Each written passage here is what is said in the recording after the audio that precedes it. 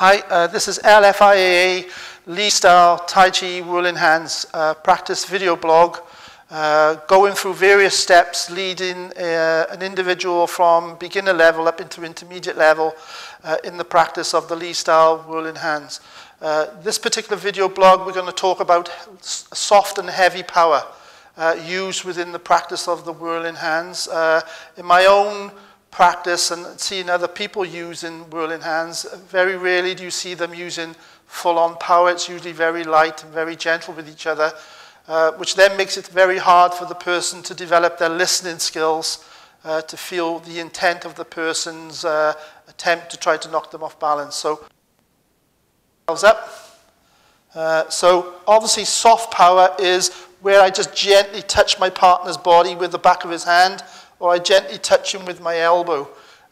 This is really not the right type of power that you want within the practice of whirling hands, because the whole aim of this is to develop my ability through our sense of contact with each other, to develop our ability to feel, listen to our partner's intent to issue strength towards us. And if he's just issuing soft power towards us all the time, then there's no real threat there in the sense that he's going to knock me off balance. I can just allow him to touch me.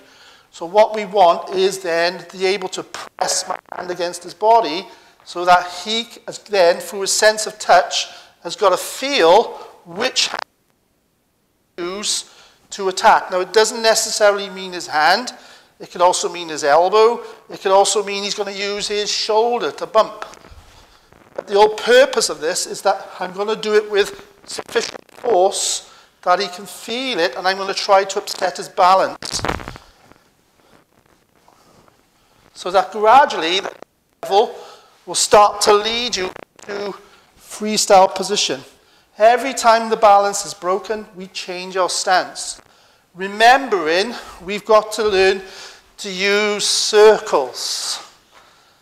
So you've got to feel when your partner's going to attack and when he's going to defend.